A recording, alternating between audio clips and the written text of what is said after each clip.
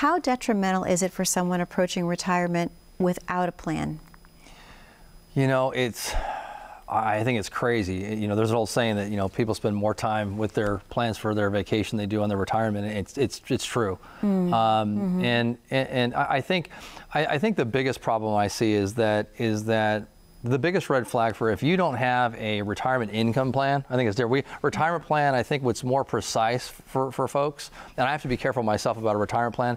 We're talking about retirement income plan in my world, right? Because that's what matters, trying to create income. Sure. Most people do not have a retirement income plan. Yeah. They may have an investment plan, but the fact is, if you don't know precisely how much money you can take out over the life of your retirement with inflation, after taxes, all to pay for vacations, visit the grandkids, all that stuff, you don't have a plan. And so that is a problem. And I will tell you, I can count on one hand the amount of clients that's come to me in 25 years with a written plan.